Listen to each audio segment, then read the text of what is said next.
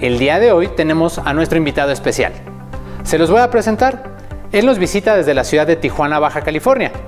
Es Sharon Rose Master y Auto Sales Master. Quiero darle la bienvenida a Joel Contreras. Muchísimas gracias, Joel, por estar aquí con nosotros. ¿Cómo estás? ¿Qué tal, Eder? Muy bien, gracias por la invitación. Contento de estar aquí. Perfecto, qué bueno que te animaste a visitarnos. Sabemos que vienes desde lejos. Sí. Y ahorita, pues digo, después de una racha de trabajo fuerte que han tenido, me da muchísimo gusto que puedas estar aquí con nosotros. Gracias, Eder. Quiero darles un poquito de la introducción de Joel. Quiero que lo conozcan, que sepan que está trabajando muy fuerte con su linaje en Tijuana, en la Ciudad de México, en Oaxaca, en Tlaxcala.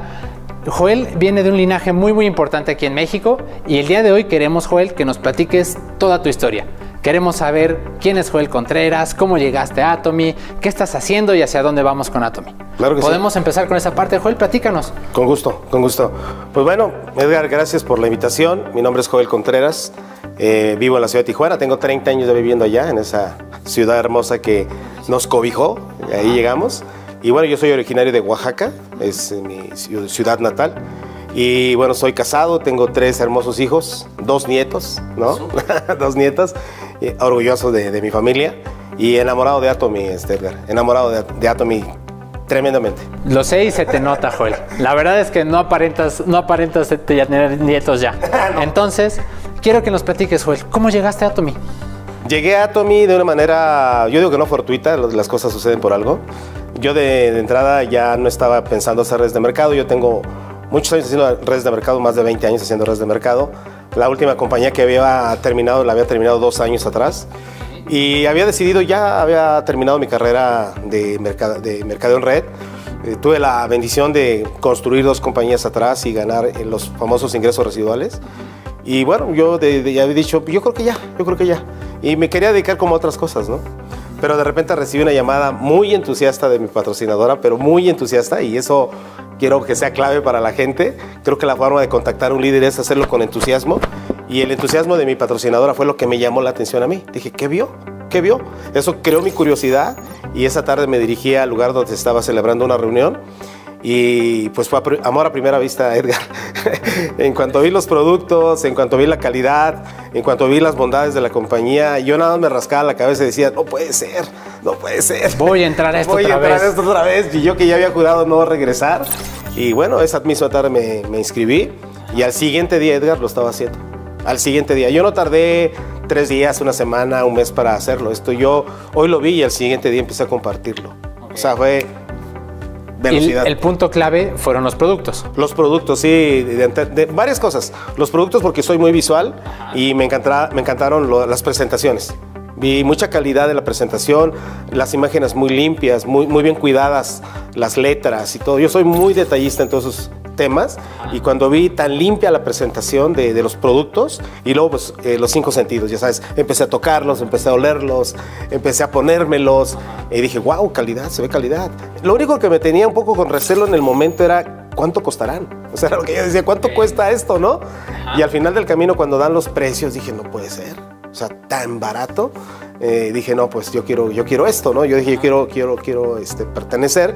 Y ya estaba yo como en la orilla de la butaca cuando dijeron, es sin costo de inscripción. Y yo decía, ¿cómo? O sea, aparte, ¿en serio? ¿No me van a cobrar nada? Aparte no me van a cobrar nada. Y ya lo que así me acabó de empujar casi como de una patada para entrar a esto fue cuando dijeron, no tiene autoenvío. Y dije, ¿cómo? Sí, puedes comprar lo que tú quieras y cuando quieras y en el momento que quieras. Dije, ¿sabes qué? Regístrame en este momento. Y en ese momento me registré inmediatamente. Perfecto. ¿Y tu familia, después de tanta trayectoria que llevas atrás, qué te dijo? ¿Otra vez te vas a meter aquí? Sí, ¿qué va a pasar? ¿Te vas a ir a trabajar? ¿Dónde vamos a sacar nosotros? ¿O qué fue lo que te dijeron? Sí, la verdad es que, bueno, con mi esposa ya, pues era otra vez hacer el convenio de siempre. Mi esposa me conoce, sabe que yo cuando me decido hacer algo soy muy determinante, no juego con mis decisiones. Entonces llegué a la casa y le dije, ¿sabes qué, Leti? Pues voy a hacer otra vez este negocio. Prueba los productos, le dije, úsalos, usa todo porque dicen que son increíbles. Y sí, efectivamente mi esposa no me iba a engañar, ella iba a usarlos. Y yo cada que llegaba a la casa en las noches le preguntaba, ¿y cómo te fue? ¿Cómo te fue con el jabón? ¿Cómo te fue con el detergente? Y decía, está increíble esto. Oye, mira, una noche recuerdo que llego y agarro un vaso y lo pone a contraluz y me dice, mira cómo deja los vasos, ¿no? Y yo le digo, pues yo lo veo igual. Y me dice, pues, ¿qué vas a saber si tú nunca lavas trastes? Ok.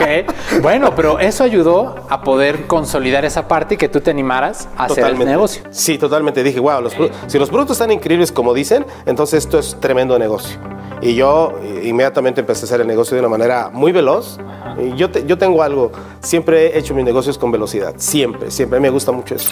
Entonces, yo voy por resultados. Yo aprendí que el nombre del juego se llama resultados. Entonces, yo fui por resultados rápidos. Me recuerdo que en el primer mes yo metí casi 80 gente solo. Y esas 80 personas a los 6 meses eran 600. Y en el segundo mes me hice maestro en ventas. Súper bien. Entonces, a mí me encanta la velocidad. O sea, me encanta el resultado rápido. Porque se crea una historia de éxito. Y esa historia de éxito se vende después, ¿no? Ese es un punto creo que muy importante. Y creo que eso es lo que te ha ayudado. Sí, la muchísimo. Determinación y el trabajo que se vea, que se note sí. Y que pueda darte resultados rápidos. Sí. Pero quiero que me platiques una parte importante. Tú te enamoraste de los productos, los diste a conocer a tu familia, te ayudaron a consolidarlo. ¿Y el plan de negocio? ¿En qué momento dijiste, bueno, pues sí, y cómo gano? ¿Qué hago? ¿En qué momento lo revisaste, lo analizaste o de plano te fuiste nada más? Fíjate que soy muy intuitivo. Ajá. Soy muy intuitivo y como tengo experiencia años desarrollando mercadeo, pude identificar rápidamente que el programa, que el proyecto, el plan de compensación estaba muy bien calculado. Okay. O sea, eso no tuve mucho tiempo para revisarlo, yo confié demasiado. Creo que la gran ventaja, quizá algo que para mí fue como wow, es que confié demasiado. O sea, cuando yo vi al presidente, vi una persona ética, honorable, con muchos valores. Entonces, como que me dio demasiada confianza. Entonces, tuve demasiada fe en el programa muy rápido. Digo, tan es así que empecé al siguiente día. Claro. No esperé. Y ahora lo que yo siempre le recomiendo a la gente es que confíe. Que confíe. Lo que menos la gente tiene hoy es confianza. Lo que la gente lo que hoy no tienen es certeza. Entonces tengan la certeza de que Atomy es una compañía de valores, es una compañía para toda la vida. No es una compañía en la cual tú vas a estar un tiempo y después tu trabajo se vino al piso. Esto es para toda la vida. La empresa está pensada para más de 100 años. Entonces Exacto. Yo confío muy rápido. Y creo que esa fue mi gran plus, ¿no? Que tuve, mi gran ventaja es haber confiado rápido. Yo confié muy velozmente en el presidente, en la compañía, en los productos, en el plan de compensación. Y eso creo me llevó a números rápidos. Yo le digo a las personas que me río un poco cuando me dicen que no hay dinero en Atomy. Yo me río, porque yo solamente las primeras 3 semanas no gané dinero. Solamente. ¿De ahí en fuera? De ahí en fuera yo he cobrado semana con semana más de 3 años. Ve, ya llevas 3 años aquí y ve los resultados. Creo que eso es también bien importante, ¿no? Sí. Que ellos vean el resultado y tú eres un ejemplo vivo de esa parte, ¿no? Sí. Que has podido tener y palpar ese resultado y ese residuo, los ingresos residuales de los que hablamos, tan rápido de Atomy. Sí. Y bueno, aprovechando tu experiencia, Joel, ¿qué diferencia ves de otras redes o de otras empresas que has tenido la oportunidad de conocer a diferencia de Atomy? ¿O qué diferencias ves ahorita que ya tienes esos 3 años de haber trabajado aquí, los 20 años que tienes de experiencia? ¿Qué diferencias notas tú? Muchísimas. Mira, yo siempre veo los negocios de mercadeo en red como un rompecabezas, ¿no? Siempre que estaba en alguna compañía, veía como un rompecabezas y siempre le faltaba una pieza, 2 piezas, 3 piezas. Siempre. ¿Yo por qué decido volver a hacer redes de mercado? Porque cuando vi a Atomy, vi que era el rompecabezas completo. No le faltaba nada, dije, wow, por eso dije, pues ni hablar, voy de nuevo. Voy de nuevo y empecé de cero nuevamente, o sea, sin traerme gente de ninguna otra compañía. Dije, bueno, va de nuevo y va de cero, con una compañía más completa, porque vi a Atomy más robusta, mucho más robusta. Vi que tenía valor, concepto, prestigio, todo. O sea, a mí me enamoró el concepto. O sea, esta parte de manejar calidad absoluta, precio absoluto, me hizo, bueno, dije, qué maravilla tener un producto de tanta calidad, o sea, premium, a un bajo precio. O sea, es un concepto que realmente no encuentras allá afuera. Exacto. No lo encuentras. Creo que ese es un diferenciador muy importante versus lo que tiene Atomy contra otras empresas. Es correcto. Y quiero hacer hincapié en eso, que tú eres una persona que ya lo conoce, o sea, ya tuvo la oportunidad de verlo en otras empresas. Sí, así es. El producto, en los planes de negocio del de Atomy contra otras empresas, ¿cómo lo viste? ¿O cómo lo ves después muy de sencillo. Esa perspectiva? Sí, yo creo que la parte que yo noté es que era muy sencillo. Muy sencillo para explicar. Mira, muchas veces estando en otras compañías, simplemente explicar el plan de compensación, ni uno mismo lo sabía descifrar. Ni uno mismo lo entendía porque eran 20,000 maneras de ganar dinero, ¿no? Y realmente terminas cobrando 2 nada más al final del camino porque las otras, pues, es más, nunca las entiendes, ¿no? Entonces, cuando vi que Atomy tenía los conceptos muy sencillos, muy simples, un binario, las maestrías, tan sencillo como eso, dije, wow, pues está súper simple. También como que no gastas tanta saliva para explicarlo, es demasiado sencillo, demasiado simple. Y lo que más me gusta a mí es la lógica que tiene el negocio. A mí yo soy muy lógico, me gusta los negocios de sentido común. A mí eso fue lo que me encantó de Atomy. Yo, por ejemplo, siempre digo, no me gusta convencer a nadie. Yo no salgo a convencer personas, soy enemigo de convencer a alguien. Me choca, es más, me molesta convencer a alguien. Yo lo que hablo, de lo que digo es, te comparto lo que hay, ¿no? Porque es tendencia, porque es lo que está en moda, es lo que hoy es realmente un negocio e-commerce, un negocio online, y toda esta parte de la nueva digitalización que hay en todos los negocios. Entonces, las evidencias son demasiado claras hoy. Entonces, como para salir a convencer de qué, si las evidencias están, entonces simplemente lo que hago es compartir. Y eso creo ha sido mi gran hit, porque yo de entrada digo, te voy a compartir y si lo que te comparto te hace sentido, ya estás conmigo. Y si no te hace sentido, bye, no pasa nada, nos vemos después. Entonces, como que eso me funciona a mí mucho. Entonces, no convenzo a nadie. Creo que ese es un muy buen tip que a lo mejor la gente puede entender o puede aplicar. No convenzas. Explícales, ofrécelo, compártelo. Comparte. ¿No? Y a ti te ha dado resultado. De hecho, era un punto que quería tocar. Sí. Ya nos explicaste y nos platicaste cómo conociste el negocio, cómo te enamoraste. Ahora, tu red. ¿Cómo va? ¿Cómo has sufrido ese cambio? ¿Cómo has visto ese cambio de, obviamente, manejar o trabajar con algunas redes en otros negocios, sí, al desarrollo que has tenido ahorita con Atomy? Sí, hay una parte importante ahí que quisiera como enfatizar un poquito, ¿no? Todo parte de la felicidad. ¿Tú eres feliz con Atomy? Sí, mucho. Ok, entonces, perfecto. Todo parte de la felicidad. ¿Qué tan feliz eres? ¿Qué tan feliz es tu organización? Okay. ¿Qué tanto estás disfrutando el proceso? Es como tu red también disfruta ese proceso. Creo que esa es una parte que a veces la gente pierde de vista. La gente a veces está sufriendo el negocio. ¿Y sabes una cosa? Ahí no se da, ahí no sucede. En el dolor no pasa. Okay. Pasa en la alegría, pasa en el entusiasmo, pasa en la buena vibra, ¿no? Creo que nosotros hemos podido consolidar una red hermosa, muy bonita, pero que es una red feliz. Okay. Nos la pasamos bien. Creo que al principio es pásatela bien, o sea, disfruta el proceso, disfruta todo este negocio, porque va a ser solamente una vez. Sí. Y después se termina. Entonces, este proceso, este andar de 7 rangos que vamos a escalar, pásatela bien. Mi principio, el número 1 es ese, pasármela bien, pasármela increíble, disfrutar la compañía de la gente, disfrutar el compartir con la gente, todos estos momentos agradables que la vida nos permite, ¿no? De estar con gente y compartiendo esto, creo que ha sido el gran hit. O sea, para mí es muy importante ser feliz, estar feliz con lo que estoy haciendo, porque de ahí lo demás viene como más fácil. Se va dando. Se va dando. Entonces yo monitoreo un poquito cómo están las organizaciones creciendo y me doy cuenta que donde no hay felicidad, donde la gente no está a gusto, donde la gente no está contenta, la gente no está creciendo. Ok. ¿No? Como que creo que es muy importante buscar la felicidad como paso número 1, porque eres más cálido cuando estés contento y cuando estás feliz, eres más cálido, eres más agradable, vendes mejor el concepto, no te ves forzado y además no estás tratando de convencer a nadie. Lo único que estás haciendo pues es compartir la bendición que a ti te llegó, ahora tú también se la compartes a los demás con mucho amor. Perfecto. Ese cariño. Es un tip, yo creo que en serio creo que hay que enmarcarlo. Sean felices haciendo su negocio. Sí. ¿No? Porque digo, los resultados, ahí los tienes. Es clave.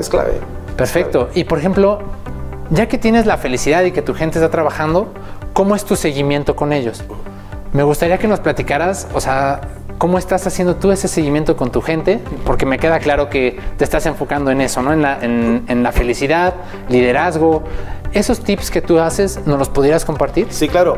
Mira, lo que yo hago mucho es mentoreo. Yo me di cuenta que parte del resultado que la gente puede obtener es si tú los mentoreas. Okay. ¿Sí?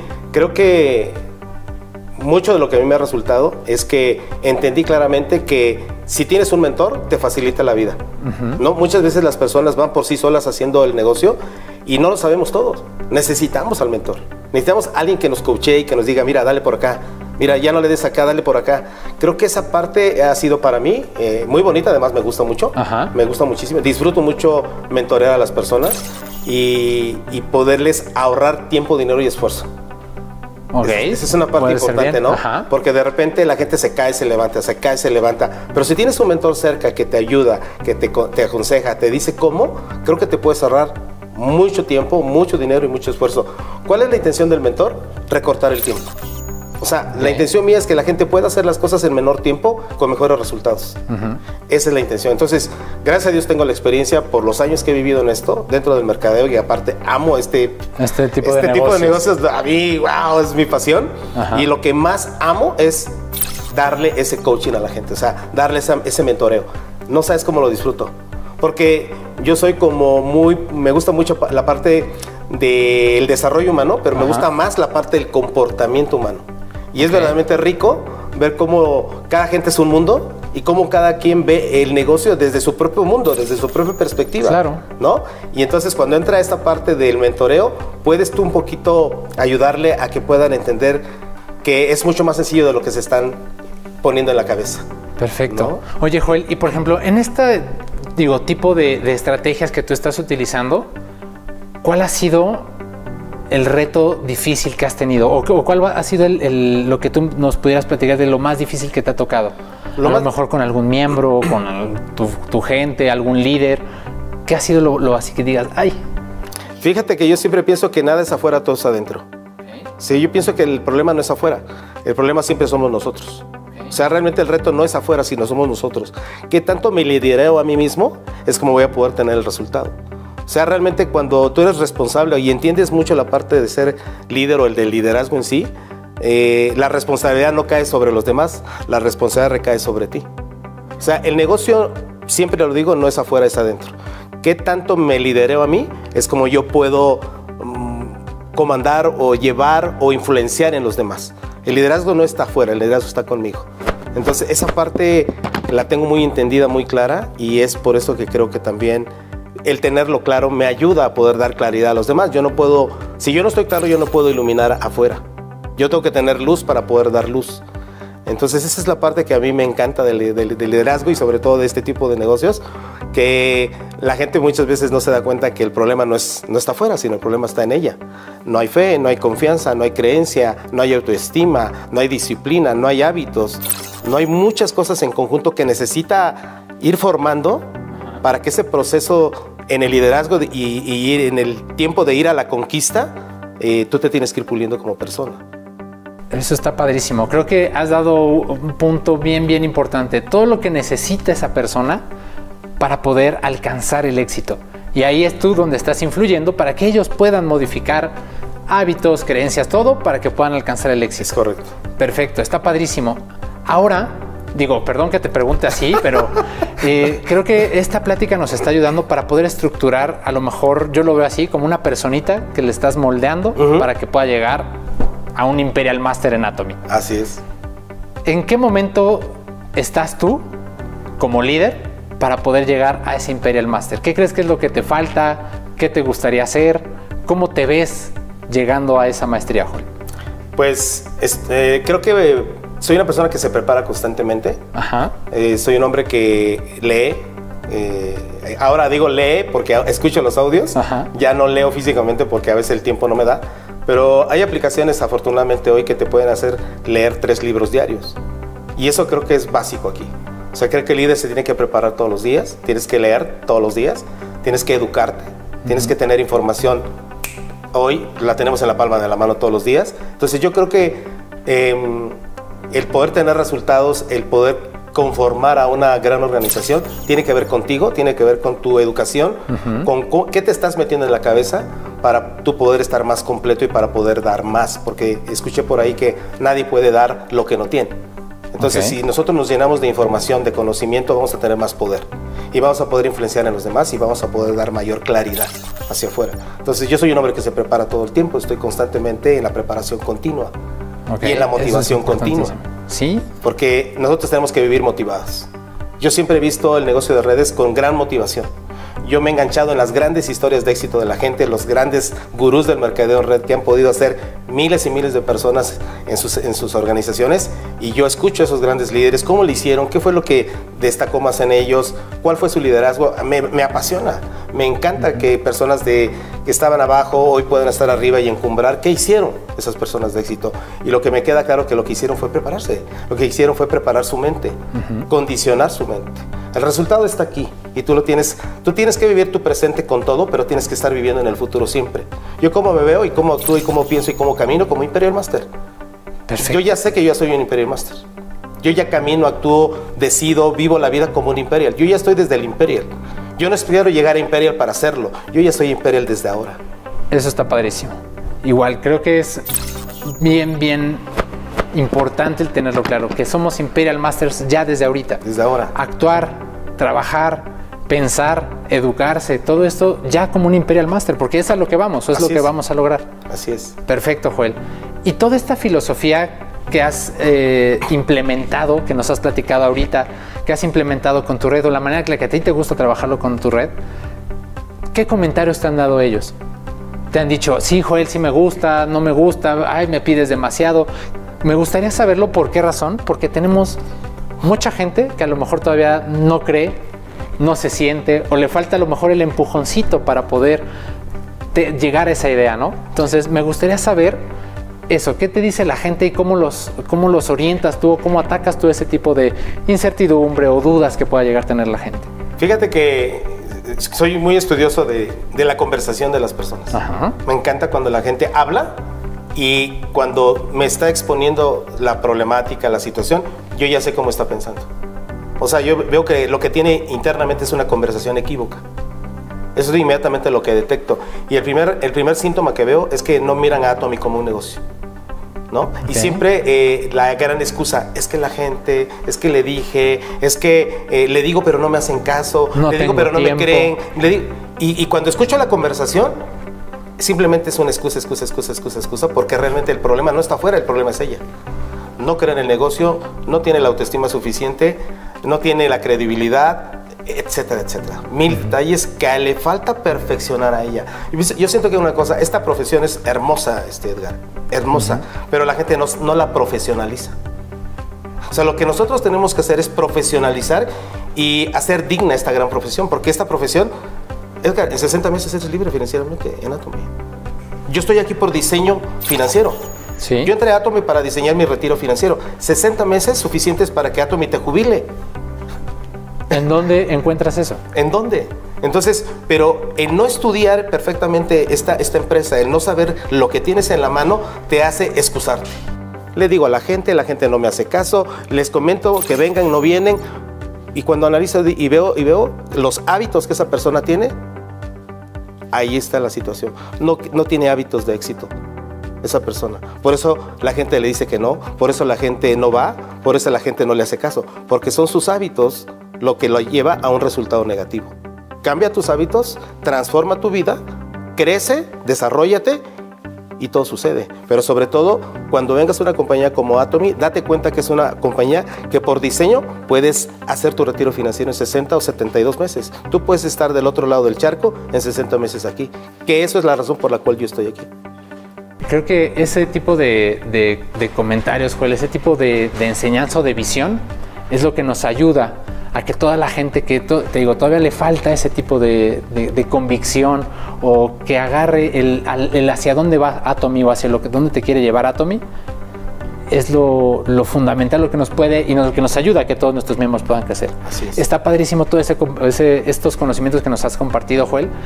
Por último, me gustaría recapitular y a lo mejor enumerar 5 tips claves de Joel Contreras para poder llegar al Imperial. Claro. ¿Cuáles serían? ¿Cuáles nos dirías que son esos tips? Número 1, sé feliz. Súper. Creo que es muy importante, sé feliz. Segundo, haz las cosas con amor. Todo va, el amor es el superpoder que todos tenemos. Es el poder más fuerte que el ser humano tiene. Y a veces no lo descubre. Claro. ¿No? Si tú tratas con amor a tu red, wow, las cosas son totalmente diferentes, ¿no? Disciplina. Disciplina, yo creo que la disciplina es básica en esto. Determinación, tienes que ser muy determinante, no deambular con tus decisiones, ¿sí? Y por último, yo creo que gran pasión, una pasión impresionante en esto, ¿no? Y bueno, hay muchas más, yo te diría visión, porque es una empresa que tú puedes llevar a mediano, largo y plazo y poder construir un legado, poder hacer un legado. Hasta heredarlo. Hasta heredarlo. Entonces yo creo que tener muy claro dónde estás, realmente revisar dónde estás en Atomy y de dónde estás tú parado para si estás preparado o no estás preparado para Atomy. Yo digo que Atomy funciona, habría que ver si nosotros funcionamos para Atomy, nada más, ¿no? Pero Atomy funciona. Atomy me encanta porque no es elitista, es incluyente. Incluye a todos, pero hay que saber si... Yo tengo que hacer un diagnóstico rápido, saber si yo estoy preparado para Atomy o no. Y si no estoy, bueno, me voy a capacitar lo más rápido posible. Algo que le recomiendo a la gente es que le meta el acelerador. O sea, ¿cómo te gusta manejar? ¿En primera, segunda, tercera, cuarta, quinta? ¿Cómo te gusta manejar? Esto es un negocio de velocidad y de volumen. Hay que entenderlo rápido y hay que hacerlo rápido. Los resultados es el nombre del juego. Entonces, vamos por resultados rápidos, vamos por una experiencia rápida, porque eso es lo que hace que te vuelvas un imán y la gente venga hacia ti. La gente va a venir hacia ti cuando vea resultados en ti. Exacto. Y la más importante, no excusarte y no estar viendo hacia afuera, y mejor revisar hacia adentro y darte cuenta que el resultado depende de ti. El compromiso es contigo y la responsabilidad es contigo. Perfecto. Dejemos de culpar a los demás. El compromiso es tuyo y la responsabilidad es tuya. Y si tú ya detectaste el negocio, embiste el negocio. Vete encima del negocio. ¿Para qué? Para las personas que vengan saliendo en el camino, aquel negativo, aquel que te dijo que no, no te importa. Tú ya viste el negocio, tú ya lo tienes claro, tú tienes el objetivo claro, dirígete y embiste el negocio. Perfecto. No te vas a acordar de aquellos que te dijeron que no. Definitivo. Y ahí nos vamos a ver. ¿Lo vamos a decretar, Joel? ¿Nos vemos en el Imperial? Claro que sí. Ahí nos vemos, Edgar. Perfectísimo. Muchísimas gracias, Joel. Me gustaría quedarme, creo que podríamos seguir platicando bastante tiempo, pero creo que lo que nos has comentado hoy ha sido importante y clave para que nuestros miembros se animen, conozcan y vean la visión que tú tienes del negocio, que eso creo que ha ayudado a que puedas tener los resultados que hoy tienes. Te agradezco muchísimo, Joel, nuevamente. Atomianos, creo que esta información que nos acaba de compartir Joel ha sido brillante. Por favor, tomen en cuenta todos sus tips y apliquémoslo para llegar juntos al Imperial Master. Muchísimas gracias por estar con nosotros. Les reitero mi nombre, yo soy Edgar Sánchez del Departamento de Marketing de Atomy México. Joel, te agradezco muchísimo el que hayas estado el día de hoy con nosotros. Te invito a despedirnos con toda la energía, porque juntos... ¡Vamos, vamos, vamos!